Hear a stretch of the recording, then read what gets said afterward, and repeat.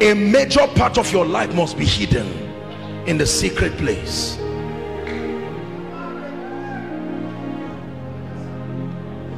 Anna the prophetess taught us how to bring things down.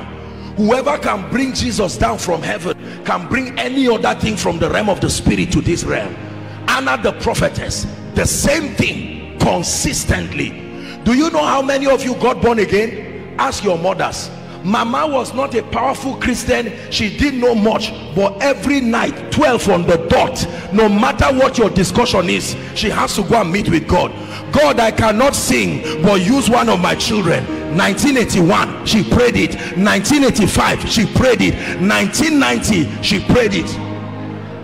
And while you were on your way strolling to the club, the angel that was sent to defend that sacrifice, there are angels that defend sacrifices. This is why the Bible says he suffered no man to do them wrong, yea, he reproved kings. There are angels. Sacrifice is substance in the spirit. It can be defended by the jealousy of God. That's why God does things for people for the sake of others. Are you learning something tonight? So when you pray in the spirit, it's not just that you are on your way to become an emoji. No, it's not just you are on your way to become a woman of God. You are converting relationship to power and to the final product. It can be a job, it can be whatever. Prayer is not just for deliverance alone. The primary assignment of prayer is for fellowship and intimacy. And so while it is night, no noise, you are alone with God. There's worship just like this playing. Lord, just to let you know that I love you, I'm available to be used by God. And there are angels watching, there are demons watching. The demons that stop your family are also watching. They are witnesses of your sacrifice.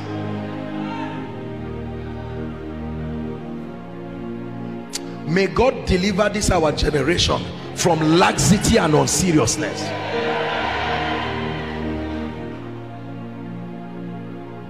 Someone looks at you and says, I am your boss, I promise you, except this is not my company, you will be fired. Don't fight. If you fight physically, you are not wise. Remember, in the Bible and through history, believers don't just fight physically yet. They go to the realm of the spirit.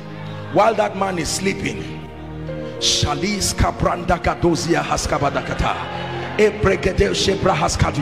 you are programming your climate.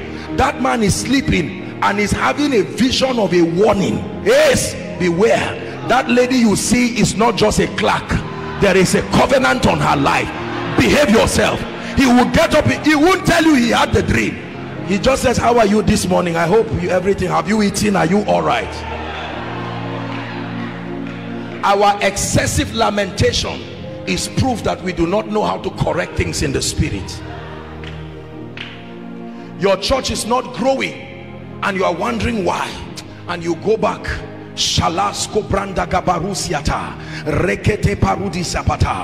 the Spirit of God comes upon you. His power comes and the Lord says, you are missing it here, you're not getting it here. There is a principle you do not understand. This is a generation that only understands power.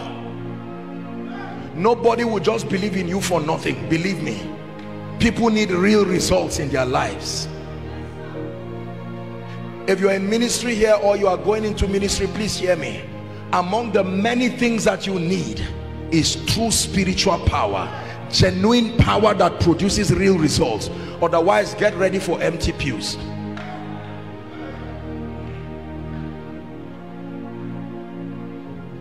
Hallelujah. Is someone ready to pray? We're going to take 10 minutes and we're going to pray in the spirit. Now hear me. Be sensitive to the Holy Ghost as you pray. For many of you, as you are praying, the first revival tonight is your prayer life and your relationship with the Holy Ghost. Suddenly you will find out that all these appetites that continue to eat up your time are suddenly going away. Are we together? Are you ready to pray?